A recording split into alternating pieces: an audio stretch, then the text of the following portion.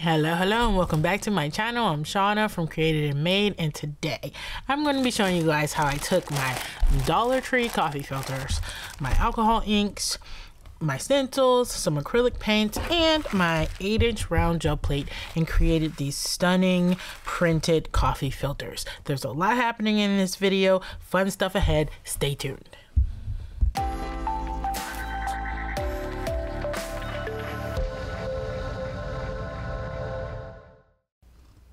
Okay, let's get right to it. I'm showing you what I used for this video right now. Those were the Dollar Tree coffee filters, some alcohol inks, and some small rubber bands, some isopropyl, my 8-inch gel plate, and various acrylic paint colors. This isn't all of them, this is just a small selection. And I also used some brayers for the gel printing. Now the first step in this, and I'm not going to go through this whole process because I did a whole video on tie-dyeing using your inks. I didn't do alcohol ink tie-dyeing, but it's the same kind of process. Now, the first step I'm going to show you guys is how I tie-dyed, quote unquote, the coffee filters. I spray them down first with some isopropyl. And then you just fold them into whatever shapes you want to see. The more symmetrical the folds, the more symmetrical the print is going to be when it's done. So this one I just folded into little triangles, and then I'm going to secure it with a tiny rubber band. The rubber bands aren't necessary for all the folds, but this one was, I thought, would come apart, so I adhered it or secured it with a small rubber band.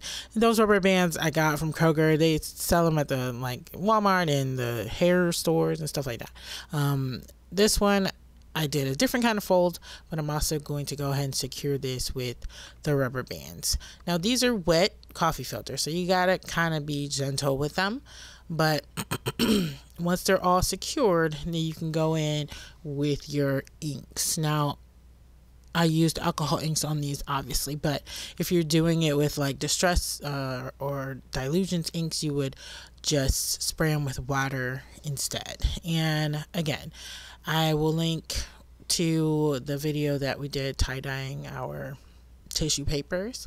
It's really cool. You guys should try it. But okay, I'm going in here on the video with 2 colors of alcohol ink. I will list the colors in the description if you're interested in what particular colors I've used. I'm pretty sure this one is Poppy Field and maybe Sunshine, something like that. I'll list it down below. But the next one, I'm just going to go in and use 2 new colors, and there's no real rhyme or reason here. Wherever I see a white piece, I am just going in and trying to cover it with some ink. I'm not going to cover all the white because you do want to leave some white on so that the print has some, variety in it.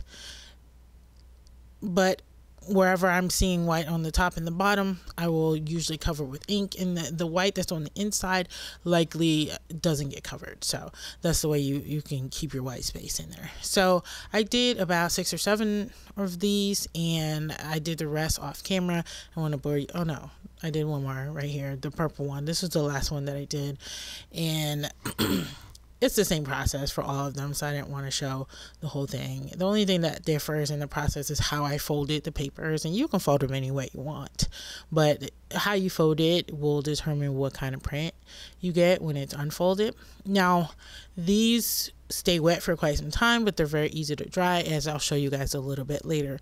Now I'm jumping forward to a step because I put those alcohol ink coffee filters off to the side to let them dry a bit. And I'm jumping forward to this step where I am just printing some background papers with some texture in them, because I'm going to use these to pull some ink. When I get my stencils out, I'm going to pull paint off using these background pages. Now I added this in, and I want to let you guys see this because it's just a really cool step that you can do, not just when you're alcohol inking or when you're using coffee filters or whatever, but just when you're printing solid colored background sheets. It's fun to add texture to them so that they're not just boring sheets of color. Now you can spread these out and add whatever textures you want. But what I just used just then was a placemat, and this is another placemat with some embossing on it. And I actually did a whole video on using placemats in your arts and crafts recently, so that'll be a fun one to check out. I'll link it probably at the end as well. Now this was that embossed placemat here, and I'm just putting these off to the side because I'm going to use them later when I get out my stencils with the alcohol ink prints. And I'm just going through with some Blick acrylic ink in some vibrant solid colors. I think I pulled out a rainbow of colors that I wanted to use. Now this little trick here, this is a Dollar Tree massager, maybe. I will link to a video up top where I went through a bunch of textures from the Dollar Tree that you can use on the gel plate, and this just makes some cool sort of painterly looking lines on the plate. Now I probably used too much paint here, so I'm gonna get this print, which is the more solid colored one, and then I'm probably gonna pull this. I don't know if I kept it in the video, but I'm gonna pull this ghost print as well, which there's still a pretty good amount of ink on the plate, so I'll just get that off too. And I'm just using some titanium white to pull this one off. And off to the side, you'll see me brayering into a composition journal. I use those journals after I'm done brayering off in them. I use those journals as art journals, so no paint goes to waste here. So you saw that ghost print that I just pulled. There's still a good amount of ink on that, so that one looked good. And I'm just going in now with some magenta. I think Blick calls this color magenta. And the next texture I'm going to use is this piece of oh, I know what this is. This is just trash. It came from, I think, a Super Mario Monopoly game that I got from my kids at some point, and those were the little coins that we popped out, and that was the piece that was left. But you know, you can gel print with trash. It's fine. Look at that. It creates a cute little pattern and visual texture on that print. One of my favorite things to do is finding things that would go to trash in the trash normally, and finding a way to make them look great on the gel plate. Now this also is another placemat. I'm telling you, I love my placemats. They are a great source of textural interest when you are printing.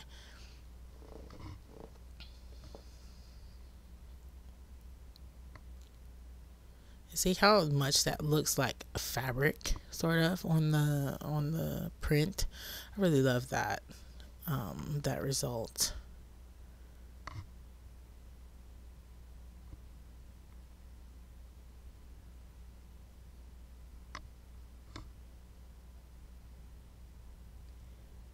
And of course, more trash. Packaging. Oh, who doesn't love bubble wrap packaging? I love the way that these particular bubbles printed as well.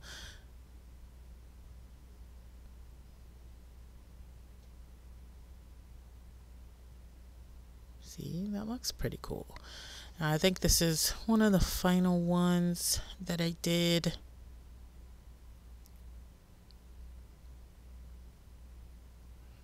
And I went in with, oh, another one of my favorite methods, paper towels. I mean, the paper towels usually have some embossed sort of raised pattern on them, and that is like super easy to transfer on the gel plate. So what you'll pull off is something that looks like a paper towel.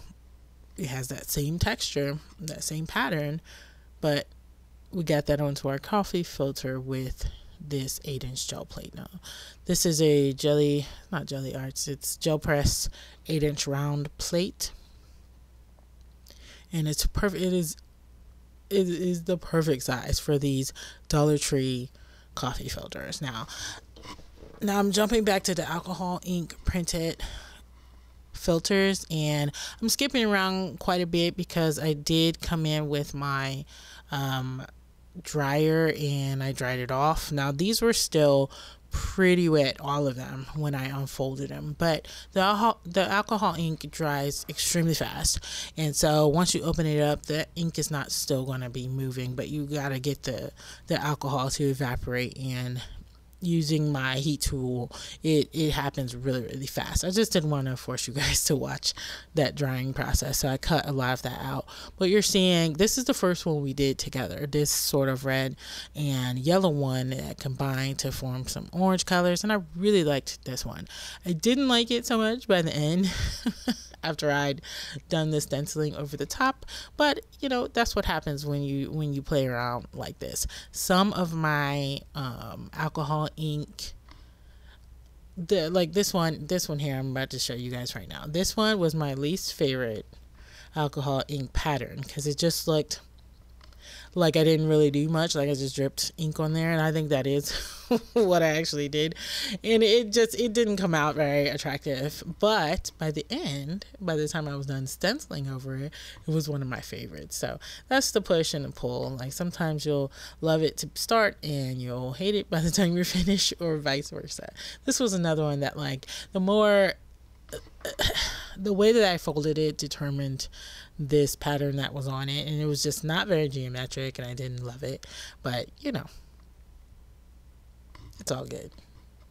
I'm just going to show you guys the rest. This was the one we did together at the end too, with the amethyst in the Ranger alcohol ink, and I think Cool Perry was the second color that I used, and this one came out pretty beautiful too. I like the way that this one ended up looking. It was pretty fragile, this one. You got to be careful because it is just wet coffee filters. But I like that. This was a pretty subtle, but still very pretty print that turned out. Now I think I'm going to go through and flip through all of them, just, you know, to give an overview of the alcohol ink printed filters before I jump into stenciling them. So if you don't catch if I'm going a little too fast, you'll catch them all at the end.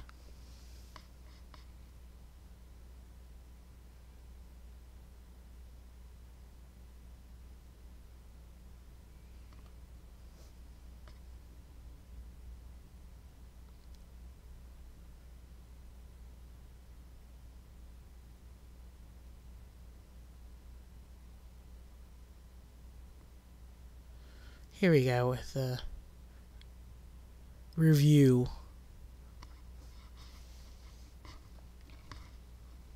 Now what I'm going to jump into now is I'm going to get out some stencils, and I'm going to use the acrylic printed ones with the pattern to pull out ink from the stencil, and I'm going to use the alcohol ink ones to pull out what is left on the plate after I pull the ink out with the first one.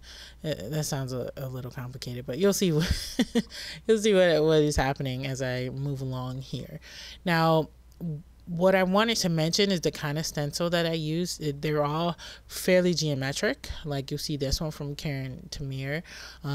You can get at joggles.com, which I will link below. It's very geometric, but most of them have pretty substantial spacing in them as well, because that is just the look I was going for this particular printing session. Is I wanted something geometric and bold that would go over the top of these pretty busily printed alcohol ink, tie-dyed, what have you, prints that I had. So what you saw me do there was I pulled out the ink first using the acrylic print, and now I'm just printing on top of the alcohol ink tie-dyed print, and I'm just choosing a color that I think would go well with the ink colors in the alcohol ink printed version. Now this one is one of those ones that for me didn't really turn out, because this yellow was just a little bit too light and too translucent over the top of that alcohol ink. I didn't love it, but I do love what happened with the acrylic printed coffee filter, and I'll show you guys in just one second what this one's gonna look like. This was the, I don't know, placemat printed blue filter, and using that yellow over the top I think just turned out really bold and really beautiful. I like how that turned out. Now I have a lot of paint left on the plate, and I'm going to pull some of that out, and then I'm going to print over the top of my alcohol ink filter.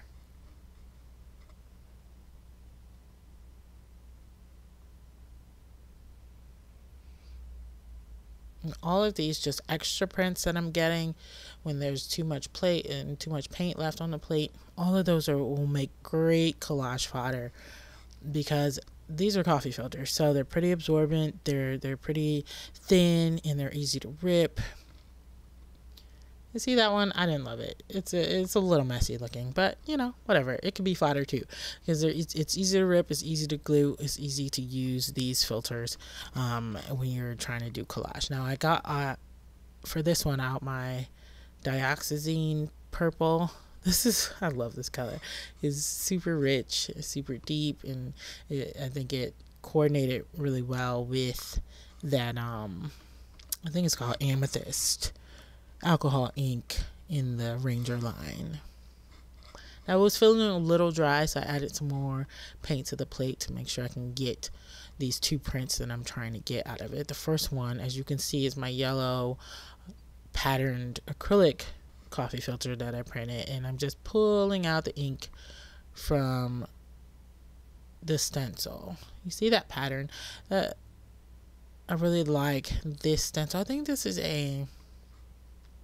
I'll link it below. I think this is a Crafters Workshop stencil. Look at that. I love the way what's remaining looks, and I love the way that it prints over the top of this alcohol ink tie-dyed print, which you'll be able to see in just a second. You see that effect? It kind of looks like stained glass, and these are translucent, and when I held them up to the light, they have a really cool look to them. I love how that one came out. Now this is the one that I liked when I was done alcohol inking it, but I didn't like so much when I was done with the stencil. Now I think part of it is that this stencil wasn't, I don't know, it has a few too many lines, it's a little too busy to print on top of an alcohol inked tie-dyed surface that also is very busy in its own right. So that's probably why I didn't particularly love that one. But this stencil, I think is Julie Faith and Balzer, I really do like, actually, just not in this particular iteration.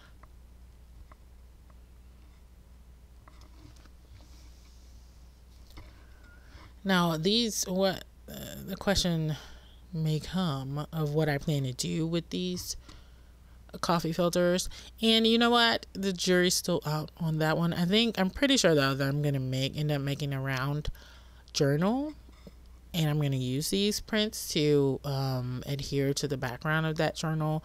But yeah, I have some thinking to do on it to conceptualize it, but whatever I do, I'll make sure to let you guys know. I'll probably do another video, maybe a tutorial on how I put together my journal. But this was another one that I really liked, and it sort of reminded me of, I don't know, like a mermaid or something, like these little fishy gill looking stencil. The stencil kind of looks like, I don't know, fish scales. And the way that it prints on top of this alcohol ink print, I think just ends up looking has a really cool effect.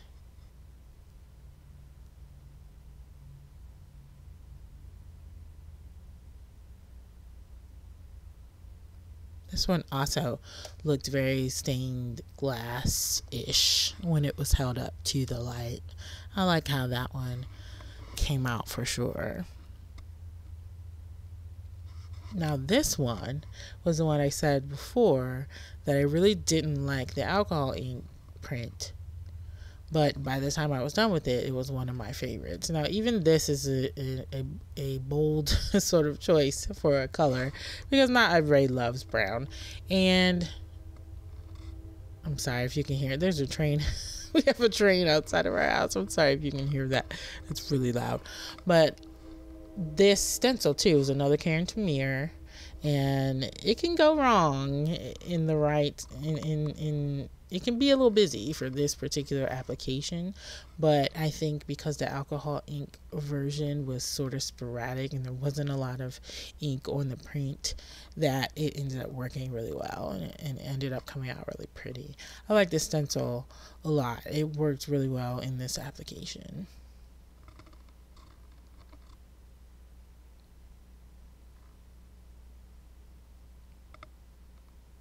See, look at that.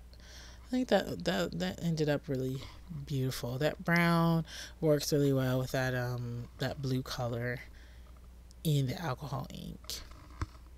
This was another one that I didn't love. I think after playing with this method, what I realized is that the light colors, like the yellow that I used before and this pink color, it wasn't the best paint choice. I just think the light colors didn't really work as well over the top of the alcohol inks. But this one I think came out good over the top of that purple printed bubble wrap sheet. That looks pretty cool. But I just think that the darker colors worked better. But you know, it wasn't terrible. It just wasn't my favorite. And that was a really nice print. I did like that original alcohol ink print, but I didn't like what it looked like after putting that pink over the top.